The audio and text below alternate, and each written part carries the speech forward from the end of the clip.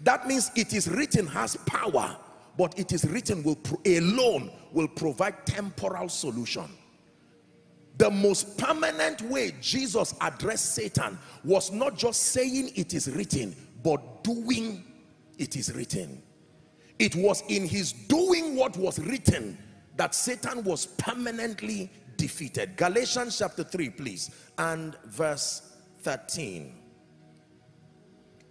When Jesus went to the cross and hung on the cross, he established by his death, his burial, and his resurrection the ultimate defeat of Satan and his cohorts. And he did not just die because he wanted to die on the cross. He died doing what was written, that this was the only way he could become a curse for us. The Bible says Christ had redeemed us from the curse of the law, being made. That means becoming, not just saying I am a curse. Being made a curse for us, for it is written. That means he died and did what he did according to that which was written.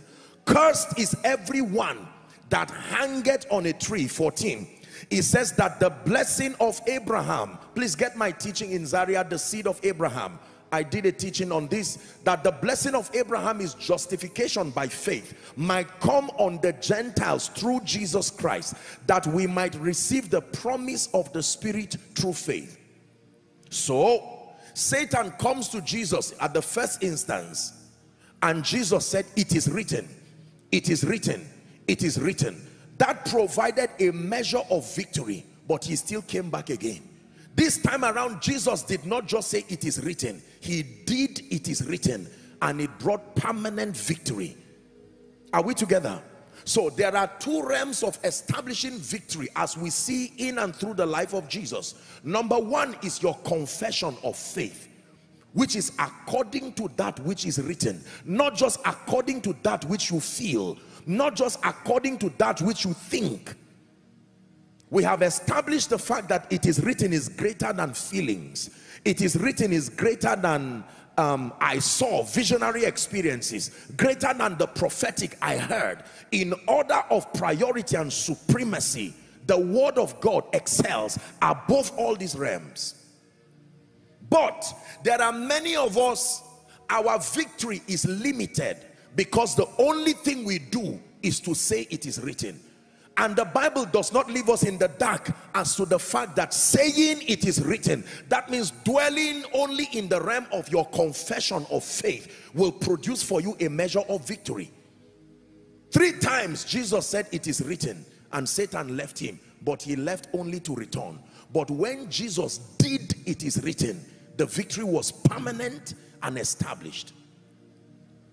It is written, in the name of Jesus, I am light, I am salt. It is written, in the name of Jesus, I am the head and not the tail. In the name of Jesus, I am not poor. In the name of Jesus, I am great. That is wonderful. That is, you have already begun your journey to victory, but that remaining in that realm alone will eventually frustrate you. Imagine if Jesus just stood and said, in the name of Jesus, or in the name of the Father, I have died for sinners. All sinners, you are coming to the saving knowledge of Christ. That would be wonderful. But to end there, till today, we would not be saved. That means it takes more than just saying what is written. Are we together? We must move past that realm to aligning our lives and then doing what is written. That is what establishes our victory perpetually. Most believers know how to speak well. And even psychologists will tell you that when you speak well, you are giving your mind, your subconscious, the tools that will create the physical expressions of your reality. So in any case, whether you are born again or not, speaking positively and speaking, releasing that positive energy has an advantage to your life. But victory in the kingdom is more than that. It starts with your speaking, but it must end with obedience, your doing. Please give us Hebrews chapter 4. Paul was giving us perspective as to the power of the word of God. It says, let us therefore fear, lest a promise being left us of entering into his rest.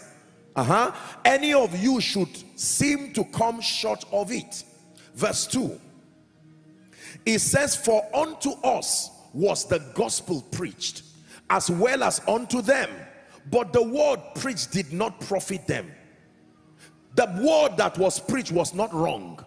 The word that was preached was not impotent, and yet it did not profit them. Why? Not being mixed with faith in them that heard it. Not being mixed with faith in them that heard it. That means they heard the word that was full of life and full of power, and yet because they did not mix it with faith, and you know what faith is by now, that faith is beyond professing the word of God. Faith has to do with your obedience. In one word, faith is obedience. Are we together? Many believers are unable to establish sustainable victory in their lives, not because the word of God is a lie, and not because Jesus Christ has lost his power and victory over Satan and circumstances, but we are unwilling to finish this faith equation and so give him room to manifest his power in his fullness. Because for many believers, we have not even gotten to the first realm of believing him enough to speak and declare. The Bible says the righteousness of faith speaks. The righteousness that is of faith speaks. But it does not just stop with confession. There are many people who make empty confessions. In the name of Jesus, I will not fail. And yet they do not find out the kingdom principles that are allotted for victory experientially. And so we continue to declare, in the name of Jesus, I am walking in favor. In the name of Jesus, I am walking in abundance. And that can get us a measure of victory and results. But then we refuse to find out the principles that we need to walk with in keeping with the word of God as far as those areas of needs are concerned. And then we find out that our confessions almost become a mockery of our Christian experience because we are unable to establish victory. Hallelujah. So it starts with your faith, and your faith, from the abundance of your heart, the Bible says the mouth speaks. So don't get me wrong, confession is a very important part, because confession tells us what you believe. In fact, give us 1 John chapter 5, please, from verse 4 and 5. It says, for whatsoever is born of God overcometh the world. Hallelujah. For whatsoever is born of God overcometh the world, and this is the victory that overcometh the world, even our faith. I'm interested in verse 5. Verse 5 says, who is he that overcometh the world but he that believeth that Jesus is the Son of God? That means not everybody is an overcomer. The overcomer is the one who believes. Not just anything and everything. You must believe that Jesus is the Son of God. Hallelujah. But then in believing that he is the Son of God, you must also move past that realm and then obtain grace from God to walk in keeping and to do that which commits his integrity to your life. This is the area where many believers are missing it. Do you know, as I prayed preparing for this miracle service, the Spirit of God began to burden my heart again and again as to the fact that it is important for believers to understand the potency of the word, but more than the potency of the word, the dynamics of the operation of the word. Believers need to be taught afresh how the word works, the administration of the life and the power that comes through the word. Because now we're living in times, you know what is happening across the globe and even in our dear nation, challenges everywhere. And for many people, their Christian experience is beginning to be frustrating because they are now experiencing things like lack and want and need, to the point where their basic needs cannot be met again. Do you know, I've observed that in Africa and especially in Nigeria, we are very elastic. We have a strong ability to endure. So it will be difficult for people to give up on God just for maybe because they don't have a job or their health. They can manage and still believe. But when it gets to a point where you lack food to eat, when your basic needs are affected, at that point Satan would have made a statement that, if care is not taken, can affect your Christian experience. I was listening very carefully to the testimony that I think a sister or brother gave, how that they were mocking her and saying, this church girl, this is not about church thing.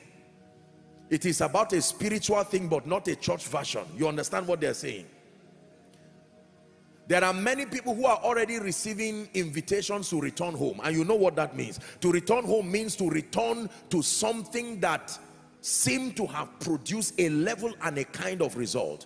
Let me tell you the truth. Heaven and earth will pass away, but believe me when I tell you the word of the Lord abides forever. Do you believe that?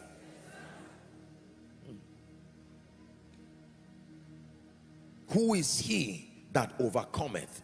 But he that believes in the Son of God. When you look at the global, news around the globe, economically, politically, when you look at Nigeria, we've been challenged, especially in recent times, even within our city here, the FCT, unfortunately. And so the faith of many believers are being dampened. People are discouraged. People are asking, God, are you there? Are you alive? Do you not know that the value of light is when there is darkness? Are we together now? David would have no ministry if there were not Goliath. So all of these Goliaths moving around are giving the saints an opportunity to demonstrate once and again the all-surpassing power and intelligence that resides within this kingdom. I want you to find a way of believing this. Ecclesiastes, I believe it was chapter 1 and verse 9. It says, the thing that is the thing that has been, it is that which shall be, and that which is done is that which shall be done, and there is no new thing under the sun. That means as far as the sequence of seasons and living is concerned, there is nothing that is new. If it is wars, it has happened. If it's terrorism, it has happened before. Are we together?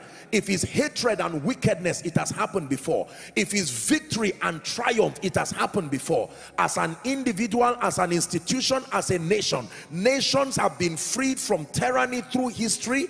Nations have been under the bondage of tyranny through history, and all sorts of things. He's saying that there is absolutely nothing new under the sun. That means when we are challenged with things that seem to be new in our life, he comforts us that they are not new before God. That this earth is old enough and it has captured within its space all kinds of things, the good, the bad, and the ugly. But that above them all, there were people who conquered those systems. This is a word of hope for us. Hallelujah.